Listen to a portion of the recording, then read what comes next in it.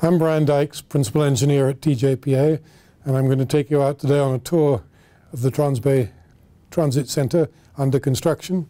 It's 3 blocks long, as you can see in this model next to me, and there's a big 1,000-foot tower under construction right next to it. We will go the whole length of this, including the bridge connects it to the Bay Bridge, and we will go 2 levels underground, about 65 feet down, to where the trains will come in to the lower level basement slab, 60 feet down on a 5-foot concrete slab, where the trains will come in from San Jose and from Los Angeles in the future. The outside structural frame, which gives this building its curved shape, these are all tubes. All of these pieces were fitted together up in Oregon, where they've been made at Oregon Iron Works. So when they come down here, you know they're going to fit, but you still have to weld them on site. These tubes are sometimes as much as 2 inches thick. So to do a 2-inch thick weld takes you 24 hours. You do it with a thing called an orbital welder, which is computer driven. It just keeps on going. Virtually everything is US. The only things that are not are very specialized. This is the first street crossing. This was actually the first temporary bridge we built, and this took us 3 days over a long weekend. And that deck and all the awnings allow us to continue work with welding and everything up there without showering sparks onto the traffic below. The Bay Bridge is up here on the left. So we are building a bridge to connect from the Bay Bridge into the terminal. From those piers to the bus deck is 250 feet. It'll be one big single pier with cables going out 140 feet span in either direction. This is a ramp split into 2 parts. The bigger part is for vehicles that are doing maintenance work, supply vehicles, in other words, official business. And the other ramp will be for bicyclists. This is the far end of the building.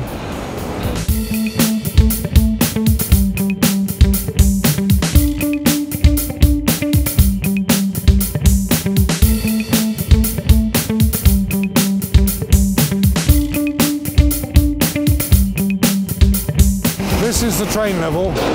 So behind you there are 6 tracks coming in on curves. The curves are about 650-foot radius. So it started from the far end wall, and we're just about getting on the straight now.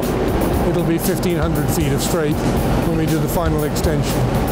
Where we're looking, there are 2 tracks. Each platform has a track on either side. That's an elevator coming in. A final at that end will be staircases. Because at the end of every platform, you have to have a staircase. There are elevators on every platform and escalators. So you have an escalator coming down to the platforms.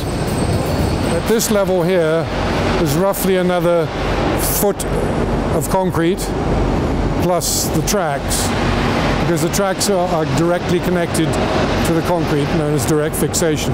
Then from the top of the rail, which is now about 2 feet up above, there's another almost 4 feet plus to the platform level. We've still got a little to go yet, but the basement so far we've poured about 90,000 cubic yards of concrete, and we'll be over 100,000 when we finish the train box, so 108,000. It is an amazing project, yeah.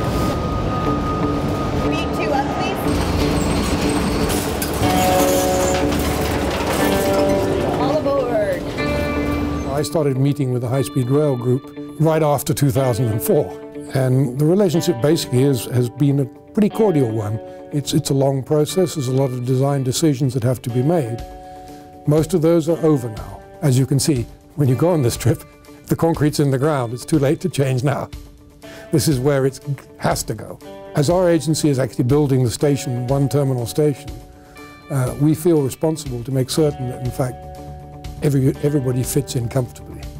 And so sometimes one ends up as a negotiator between Caltrain and high-speed rail, so that they both get the best possible use out of this station. I took this project on as the final challenge in my construction and design career, and it's been great fun. I wouldn't be here if it wasn't great fun.